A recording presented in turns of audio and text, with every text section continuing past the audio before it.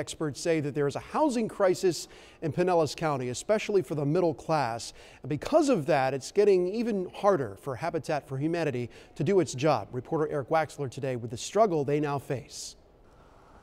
Pinellas County doesn't have much room when it comes to building new homes. It's the most densely populated county in the southeast United States. So that's where the challenge lies when Habitat for Humanity of Pinellas looks for new places to build at prices they can afford. Over the last 4 years at Habitat, we've seen a 40% increase in the cost of our homes.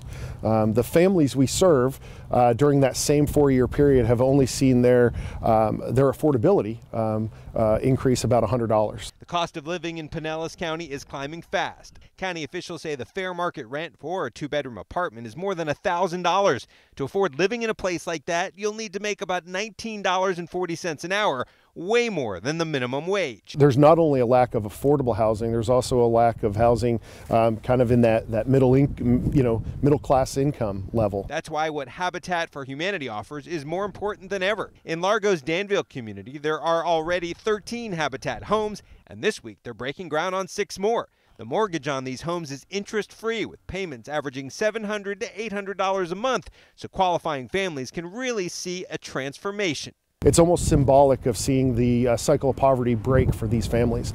They're automatically building generational wealth through home ownership. These empty lots will be finished new homes in about 4 months, and 6 families already are slated to move in. In Largo, Eric Waxler, ABC Action News.